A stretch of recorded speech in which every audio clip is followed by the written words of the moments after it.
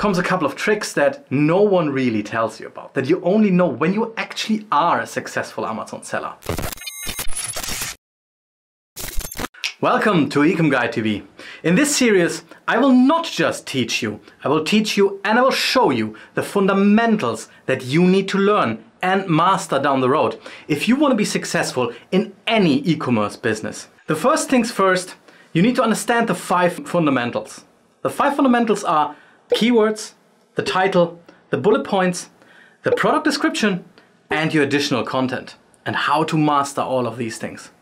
Today, we're going to take a closer look at the keywords. How do you find them and what are they good for? So, the most important thing the keywords do is rank you on Amazon, eBay, wherever you are selling.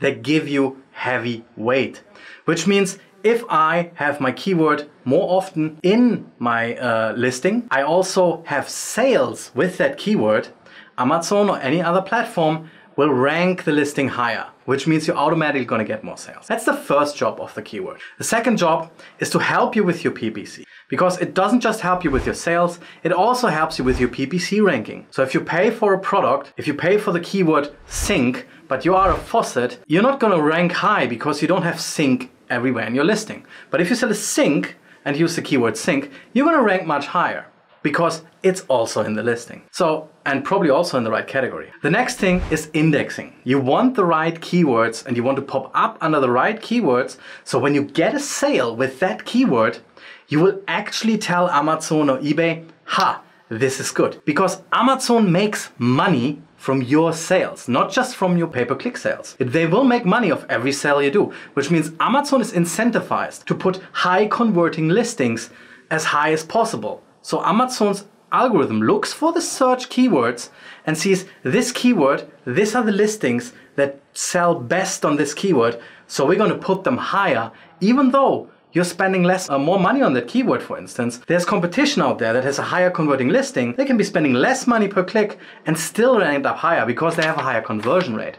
This is why it's so important to have the right keywords and a converting listing. The last thing is, of course, CTR. So your click-through rate, we say. And that's important because most of the time it's the first picture that gives you the CTR, so the click-through. But the title is also important. If the right things are in the beginning of your title with the right keywords, you will actually get a little bit of help from your keywords to get that click. So the last thing, how to find them. This is really the bread and butter of every good Amazon seller.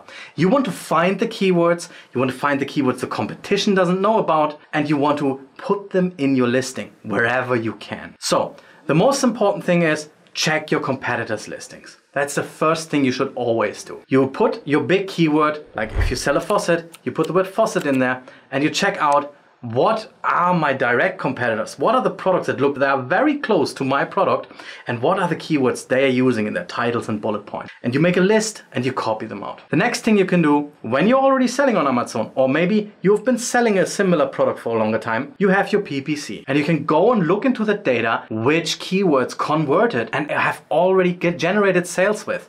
And you can use those keywords again in your new product. You can use keyword tools. They're very, very good if you're selling on a market where you're not 100% familiar with the language, because they can find nuanced keywords that you maybe don't know. You find maybe the word that's grammatically the translation for this word, but they're actually using a different keyword. So it's very good to have keyword tools for that. What you can then do once you've generated the list of keywords from the competitors' titles, from keyword tools, from Amazon autofill, of course. Almost forgot that. So the Amazon autofill works like Google autofill. You put the first word in and Amazon will recommend you words that other people are using. So you can also use these words. They're specifically good to get long tail keywords. Long tail keywords means a keyword that has more than one word, maybe 2, 3, or even 4 or 5 words, depending on the product and category. And you take all of those keywords then, and now you have to see which ones are more relevant, which ones give more traffic. So you can go to Google Trends and compare similar keywords to each other and find out which ones are the ones that you want to put into your listing. Now comes a couple of tricks that no one really tells you about, that you only know when you actually actually are a successful Amazon seller. Wrong written keywords. People do never write everything correctly. And that's a fact. Everyone knows that. Everyone misspells. People don't write how you write in English class from the books. People don't write like that. It's just a fact. So what you gotta do is check for words that are not correctly written. In your PPC, it will really work, especially in foreign languages that have accents and other special letters that are people maybe too lazy to type correctly, and they type them wrong, but quicker. So you gotta check out these keywords that I'm showing you here, like Ivier and Ivier written wrong. That's for French. That's a sync. The wrong written version, which you can clearly see on Google Trends, people use much more. So when you go back to your PPC campaign and use those keywords in your title and in your PPC, you will actually get more traffic from them. And you have less competitors bidding on them because they might not be as smart and use the wrongly written keyword. And this is it for today. This is it for keywords. In the next video, we're going to talk about how we can utilize all those keywords and make the perfect title for your listing. So stay tuned. Like, subscribe, and hit the bell button to not miss out on this content.